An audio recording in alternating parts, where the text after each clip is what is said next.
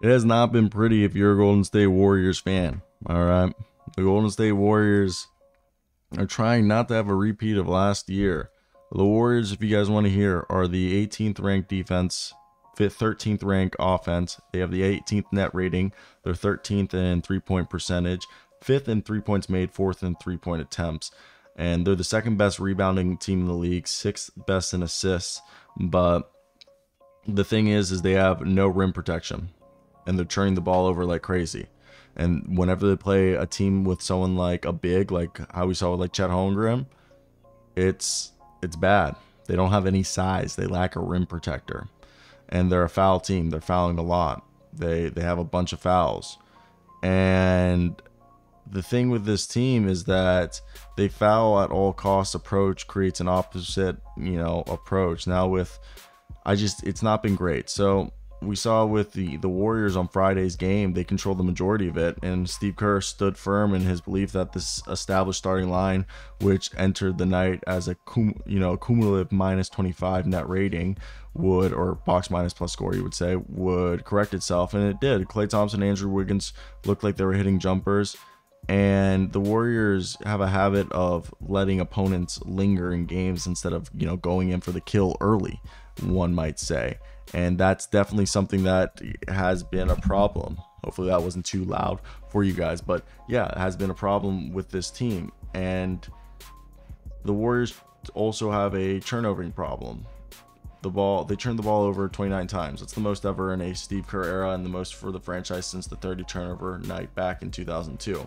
So they've had an obscene amount of turnovers. And Andrew Wiggins turned it over 6 times. Green had 4. Thompson had 4. Steph Curry had 3. Kuminga had 3. Saric had 3. Brandon Podazemski had 2. Moody had 2. Kevon Looney had 1. And there was 1 team turnover as a shot clock violation. So there were passes, leading to nowhere. They had illegal screens. It's just messy. They had mindless moments in transition, and were giving up possessions after possessions. And it's just these weird blunders that allowed the Thunder to come back. And it's weird, because if you go back to the end of the Sacramento meltdown 10 days ago, the Warriors were up, and they're blowing leads. They don't have the defense to stop it. But it's not even that. Even if they have the defense, they're just giving so many possessions. It's after, even if your opponent's playing like crap, if you keep giving them second chance opportunities, or more and more possessions, they're gonna have a chance to come back. And Klay Thompson, who's had 22 points on 15 shots. It was his 5th 20-point night in the last 8 games. He's starting to get his jumper back, and it's weird, because this isn't an ideal situation for any of the teams involved. So for me, when I look at this, I think, okay, what are they going to do?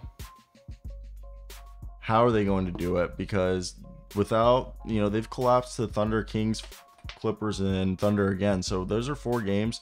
They could be 14-8 instead of 10-12.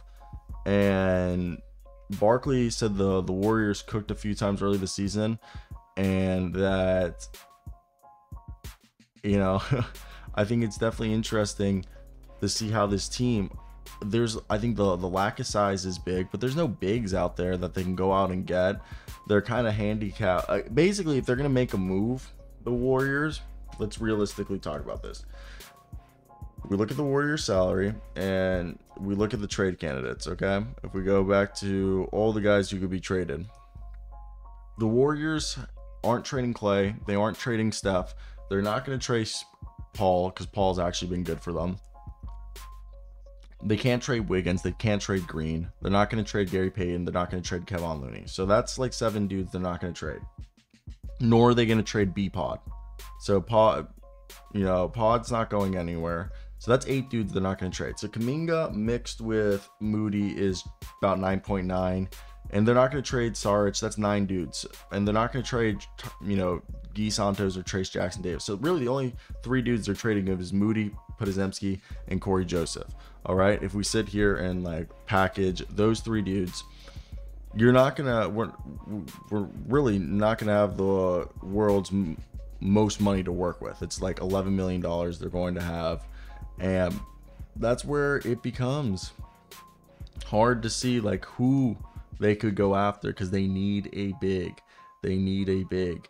And I don't see like a Spencer Dinwiddie, Royce O'Neal, or, you know, Dorian Finney-Smith being an answer. And the bigs around the league, like all the good ones are kind of being kept. Like Rashawn Holmes, guys, not gonna, you need a rim protecting big.